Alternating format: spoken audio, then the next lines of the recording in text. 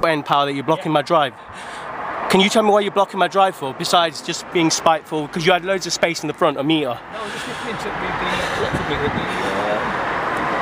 Yeah, go on, you were just about to say, wait a minute, what? What do you want to do then? Just to explain where I live, I can park my van outside my house. Once a week, it's a miracle. Yeah. Because there's students, it's a student. Yeah, but this is a company, Power, isn't it? Yeah. You would think you'd be more responsible. Didn't you come early and I was nice to you? Didn't you come into my... I wasn't I, yeah? You did this morning, yeah. Okay then, yeah, I've had nothing but problems, so if you don't mind, can you never do that again? Well, I won't, because I'm doing a different job from next week. Oh, right, okay then, yeah. This is the last week of doing it. So, alright, yeah. Anyway.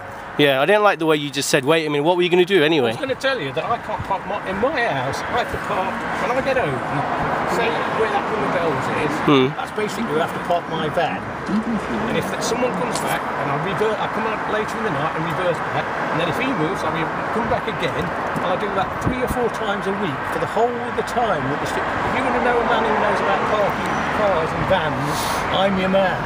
So you don't know nothing about anything. So please, I can't even believe. In fact, no, I take the please away. Don't ever block the drive again, yeah? Because I don't come to your house, so yeah.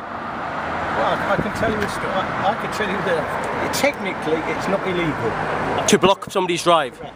You work at Power and you say you can block somebody's drive. It's not illegal. I can block it, but I'm telling you technically it's not illegal. Of course it's illegal. It isn't. I've been to meetings with... So I tell me I can follow you home and block your drive and it's not illegal? You can, yeah. Only a spiteful idiot would do that. I wouldn't do that anyway. That's sick. I wouldn't. You just did it. You've proved it.